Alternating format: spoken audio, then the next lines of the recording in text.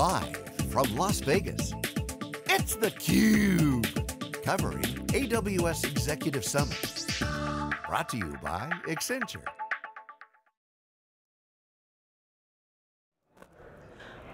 Welcome back, everyone. We are kicking off day 2 of theCUBE's live coverage of the Accenture Executive Summit here at AWS reInvent. I'm your host, Rebecca Knight.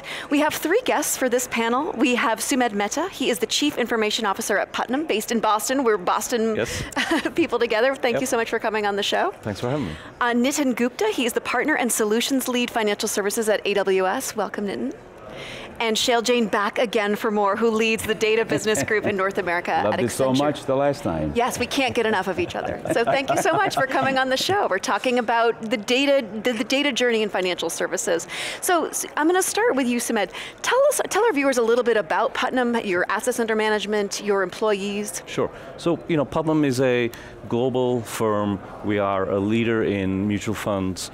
In the mutual fund business. We are an 84-year-old organization. We're based in Boston, and we are known for innovation. We've done a lot of firsts in our industry, and our focus has always been looking after the needs of our shareholders. So even as we launch digital transformation, we launch it with the lens of making sure we are covering the needs of our shareholders. So what was the impetus? What was the driving force to embark on this cloud journey? Sure. So, look, we cover the financial markets, we cover industries, we look at our own industry as well. Things are changing rather rapidly, right? If I may just turn it around a little bit, last year's letter from our CEO, Bob Reynolds, said that Putnam now has increasingly more 4- and 5-star funds, according to Morningstar, than we've had as a % of total funds ever before. We had inflows when the rest of the industry were having outflows. We built a digital platform and we said, digital technology at Putnam is how we're going to view the internal technology department, who will help enable our company to go and provide the investment insights directly to our advisors and to our shareholders, so that they can benefit from the performance that we are delivering, right? We can only do that through a change. What's really going on in our industry is that there's more choice that's now available to shareholders than ever before. So while we talk about there's outflows in our world, there's actually a lot of flow happening, right? So it's for us to figure out how are the tastes changing, right? What are people buying? What do advisors need? When do they need them? And can we position ourselves to service them at scale? And so those are the things that are driving our business. For us to continue to serve the shareholders' needs, we really need to be in tune with where the market is. So we're helping do that at Putnam through technology. So Shail and Nitin, I mean, what he's just described is this enormously changing landscape in financial services, disrupted by a lot of new entrants, a lot of financial fintech, a lot of different kinds of technologies. A lot of industries are experiencing this rapid pace of change. How do you, Accenture and AWS, work with Putnam amidst this tremendous change? And how do you sit down with the client and sort of work out, where do we go from here? Yeah. So, I want to touch upon a couple of things that Sumedh you said and Rebecca you said. So, one is that cloud is a journey. It's not a destination that you're trying to get to. And the other thing that you talked about is change. So we are in this cycle right now where there's a lot of change happening at an industry. We are in this cycle where, I think there's $38 trillion or something, which is which is getting transferred from one generation to the other.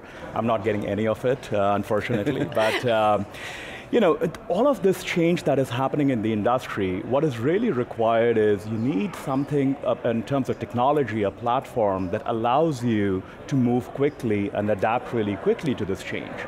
And I think that's where cloud comes in. When we talk about all the new generation technologies like data, machine learning, artificial intelligence, how do you leverage all of those? How do you fail quickly? How do you test, experiment, run thousands, if not millions of experiments and see what will work and what will not work, and do that in a very cost-effective way? And cloud is a very easy, it's an effective way to do it. And the way AWS is helping our customers, obviously, we announced a bunch of services yesterday. We have the widest and the deepest stack that is there in the industry today. The strength of our partners, Accenture. So, Accenture has been one of our longest standing partners, also in financial services. Yes. And working with them, working with our partners to enable our customers. But then we are also investing very heavily in building our industry capabilities. Our account team, solution architects, professional services, security professionals, helping our customers answer all the questions that they would need to answer as they go in this journey with us. So we are in this with them for the long haul, and we're super excited about the partnership. So, from our perspective, I think we view the world as at a point where we're post-digital, where digital was to put a front end that made your engagement with the customers much better. But now we're talking about intelligent enterprise, which is to really digitize the company from the inside out. So, not only you need cloud for agility, and all the other benefits that cloud offers, but you also need to look at data as the vehicle that would actually not only transform the culture of the company, but also be able to integrate with your partners. So for example, Sumedh talked about getting mind share from the advisors. Well, if you can exchange data, integrate data much better, faster with them, and serve data to them in shapes and speeds that they need, they'll be more amenable to put you on their roster as well. So I think we're seeing a change that's mostly driven by the fintech industry disruption that's happening as well. And there is no better time than now with the cloud and data to really help transform companies like Putnam. There's tons of innovation, right? We heard Andy Jassy talk about the plethora of the suites that are available to us. Our job is to learn what they are and how does it apply to our business. Because at the end of the game, you said, it's about our shareholders, it's about the value that we can bring, but we want to harness the power of all of the innovation, and we can't, even though we've been an innovator, we're not going to innovate alone, right? So it's really helpful to surround yourself with partners who've done this before, to be learning from others, and bringing in the right tools at the right time, so we can turn things around quickly, right? We are obviously very conservative and risk averse when it comes to managing other people's money, so we have to be very, very careful. Yeah. Having said that, we want to learn about all the guardrails we can put in place so we can go faster. And yeah. Well, I want to ask you something about what Shail had brought up, and that is the cultural change within the organization, because change is hard, and so many people are resistant, particularly when things are going relatively well, and they say, why mess that up with some new technology? So how... Change is hard. Maybe it's the understatement of the week, right? Right, to put it mildly. It's very hard, and as you guys know, it's not hard because people don't just want to change. They are experts in things that they've been doing for the last 15 years, 20 years. They've been at our firm for a really long time. They really know how everything works from front to back. What happens though now, when we get a changing need from the market, and people want to buy things differently, and we want to sell different products, and maybe we want to introduce new products to the market, we can create bottlenecks that slow things down if we are not careful. So this is where we want to learn about the two pizza teams and how you can do things faster. How can we apply that to our world, which means business partners working with technology, co-located in small teams, being completely empowered to deliver solutions, right? Working with our risk and compliance people, making sure that everyone's doing things that we are supposed to be doing. Right? How do we put that to work in a financial services industry? So we're learning as we go. We're learning to break down the silos in the organization. And it's hard all the way around because we're experts in our areas. We know what we've done really well, but fortunately we have a leader in our CEO who's basically said that let's transform Putnam so that we become leaders in the digital era for financial services. So with his support, we can get the executive team aligned, and as the executive team aligns, then you find that people in the organization, they want to work in this model, right? But we don't know yet what we don't know, right? So we know how to do things from yesterday. Now we're learning and working together. So you guys have come in, and this is where we've said, bring in the people who have done this before, and let's hold a session with 40, 50 people at Putnam, and let's just learn about what that transformation looked like at other places, so we don't make the same mistakes. Well, that's what Andy Jassy said in his fireside chat this morning. He was talking about how he had surgery recently, and the question you need to ask your surgeon is, how many times have you done this surgery? Right. Because that is the critical thing, and so having a trusted partner is so important. So how does it work though? Working together, collaborating on this relationship, how are you ensuring that Putnam doesn't make mistakes and does do the right tool for the right job? Shail. So earlier this year, we actually launched an offering called AWS Lighthouse with AWS. And what it is it's a collection of all of our assets, our thought leadership, and architectures that we have garnered over the years, having worked with clients like Putnam and helped them through the journey. So we put them all together, and we bring that forth. And Putnam is one of the first clients to actually take advantage of AWS Data Lighthouse. And for example, we have a methodology that is specially customized for doing data on AWS. So things like that is what we bring to the table to help eliminate the risk that they may encounter. Yeah. And data's critical to us, right? We manage a set of data assets, and that's the engine of the organization. So when we look at cloud migration, and we look at what's our data strategy, how are we building these so-called, you guys introduced the terminology for confirmed data sets. Exactly. And then can we galvanize the rest of the organization around it, from investment professionals to operational professionals who use that data every day, manage it, govern it, make sure that it is what it's supposed to be. And to do that in a cloud environment where their user experience becomes a lot simpler, a lot easier, almost takes IT a little away from the day-to-day. We don't have to be in the report writing business because we can make them more self-service, right? That'll create efficiencies in our organization. Our clients are asking us to do things at a lower cost than ever before and introduce more products and more tools and more services, right? So I would just tie what Sumedh just said with your question about culture. So if you can make it easy for people, for example, making things self-service, and data that's discovered through a catalog. So you have a place where you can go and find all the data sets that are available, what is the quality, what is the veracity of data, and then be able to take a piece of that and try some experiments with it. I think that would enable the cultural change much faster. Because they are able to basically do their jobs better. Yes. yes. And Isn't that what it's about? A happier employee is a more productive employee. A highly engaged employees, right? We don't want to be in a situation where we find there's disengagement between employees and the mission of our company. We want high engagement. We want people committed to what they're doing.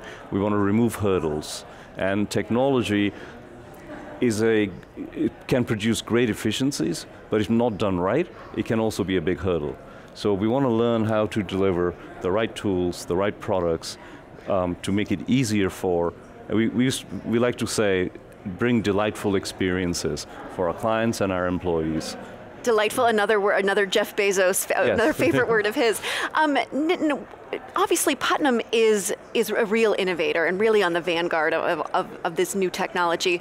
What are you seeing in the greater financial services landscape? I mean, what is the corporate mindset when it comes to this kind of change? Yeah, so when we look across our financial services customer base, across banking, capital markets, insurance, pretty much every customer today, I mean, the question is not, if we should move to the cloud or when should we move to the cloud, but I think every CEO and CIO is asking the question, how do I move to the cloud? And what applications do I move over? How do I start on this journey of transformation, whether it's digital or it's reducing cost or improving my risk posture, whatever that end goal is. And when we look at use cases across the industry, risk and data is one of the easiest use cases to get started with. So Aon Benfield, they were looking at Solvency II calculations for 5 million of their policy holders. And they reduced that time from 10 days to 10 minutes. So that is a really good use case of moving to the cloud. FINRA is a great example. They're a very public customer, analyzing 38 billion over market records in the stock market and looking and analyzing all of that data on AWS. So data and risk is one of the core use cases that companies start with, but then as they learn more about the cloud, as they get a deeper understanding, they start looking at other things like transforming core applications. So today, we have core trading applications, core insurance applications, core banking applications that are running on the cloud. And then they start looking at innovation. How do we look at artificial intelligence? How do we look at machine learning? How do we look at the new technologies to really transform our business? One of the great use cases is, obviously a lot of insurance companies, Liberty Mutual, they're using Lex as part of as a conversational agent for their customers.